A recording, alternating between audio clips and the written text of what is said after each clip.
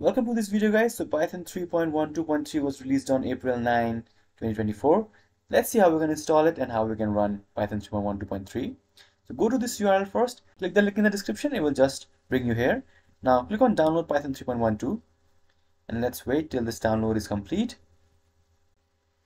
Once the download is complete, just click on open file and your installation wizard will open. Now here, click on this add python.exe to path and click on install now. Once the installation is complete, you will see this message setup successful. So we can close this and let's verify the installation. Press Windows key and type cmd and click enter when you see command prompt. Here, let's check our Python version now. So as you can see, the Python version is Python 3.12.3. Now if I just type Python and hit enter, you'll be inside Python console, and here you can write Python code like a equals to 1, b equals to a plus 5, print b, and as you can see 6 is printed.